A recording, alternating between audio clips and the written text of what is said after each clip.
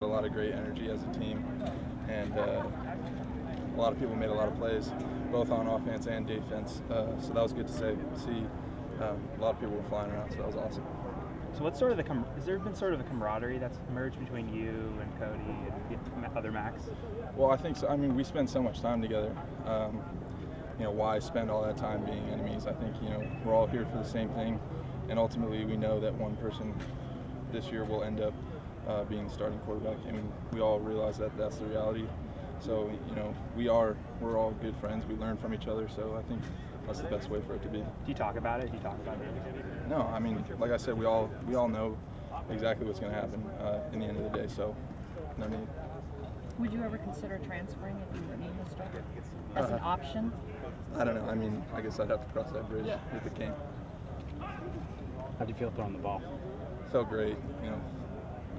Been throwing this whole off season, but to finally be out here in a team setting with everybody out here, there's no comparison.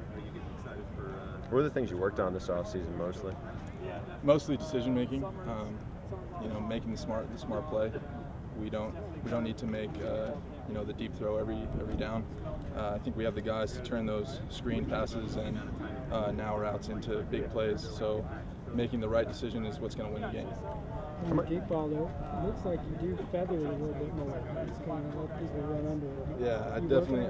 Yeah, absolutely. That was a point of emphasis. I had a tendency to overthrow people, but I put a little bit more air under it and allows these fast guys to run under it. Did the D-line look a little bit more aggressive than last year's? They're amazing. I mean, they get after it every day, and we know that as a whole team. We know that group is just vicious. So, I think that's going to be a very strong point of our team. How do you feel like you did today? I think we did well.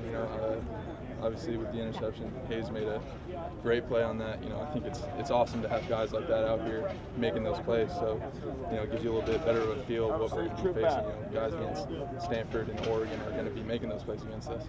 How much does that last game of the year, the Sun Bowl, kind of stay with you and kind of bad taste in your mouth? I think it just gives me more drive to want to get out onto the field and show a different product, a different final product, and I'm looking very much forward to that opportunity.